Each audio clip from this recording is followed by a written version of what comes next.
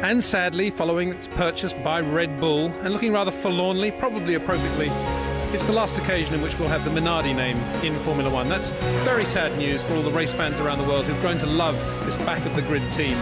A team, of course, that has brought many great stars into Formula One.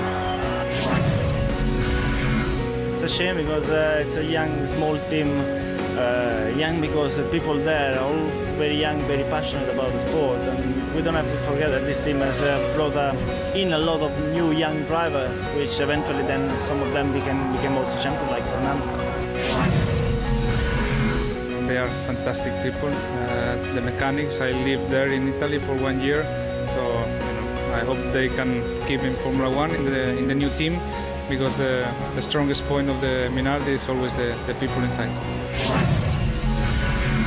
The Minardi name is very, very passionate in Faenza down there. Of course, I drove for them under when Paul was running the team, and obviously Mr. Minardi was still involved. And super guys, really, really good.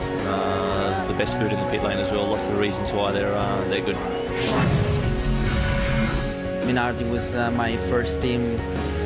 Minardi was the person who gave me the possibility to jump in Formula One car for the first time. So that's not great, but unfortunately that's the life.